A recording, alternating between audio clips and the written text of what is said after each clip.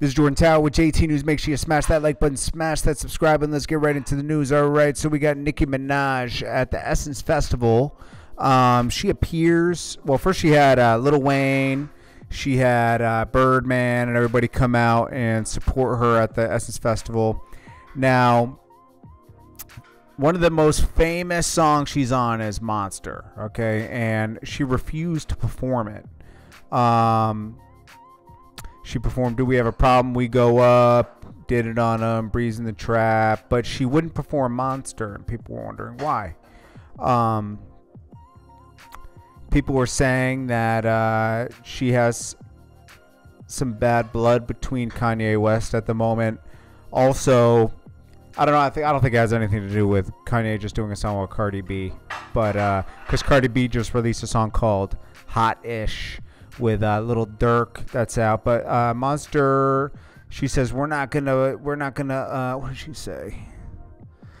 A monster though, we don't F with those clowns.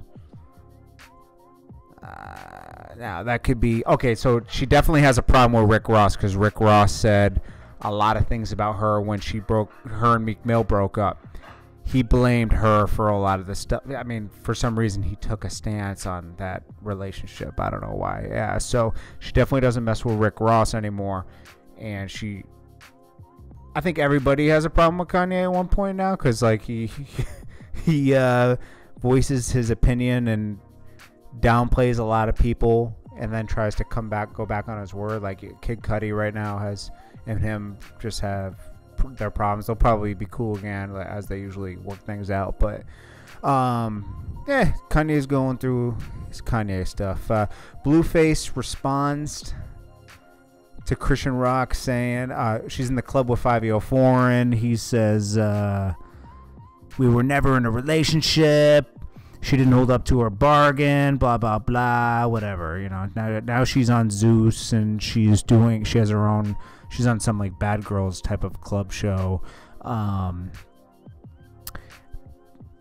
This girl also, for some reason, fought Blueface's mother and his sister, which is weird. And Blueface's mom reacted and said, I've always taught to never let him catch you talking or entertaining no other man, or that will be the end. My son have problems sharing anything. I don't know what she's talking. She doesn't make any sense, honestly.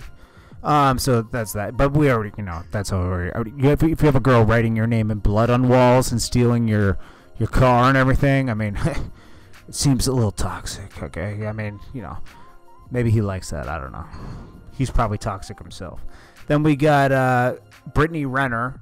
She sat down with Kevin Samuels and agreed with a lot of things he's saying. Now, I get what she's saying in this video. She's talking about women don't have to be submissive and don't fall for, women shouldn't have to be submissive. And she's right about that, because submissive in the sense where, women do have a voice, and women, I mean, it's more of a 50-50 thing now in life. This isn't 1940. Women have rights. Women's voices are being heard, and women should be able to. It's more like a partnership now, and that's kind of what she's just saying here. Like relationships are a partnership, and both people should have a voice in the relationship. Absolutely. But when she was sitting down with Kevin Samuels, she was agreeing with she should have said more of that with him, so they could have hashed that out, because like that should have been something that was hashed out, and he should have clarified a lot of his comments on that. I think his point was always, he was talking about, so when he was talking to a lot of women, they were talking about they want $1 million men.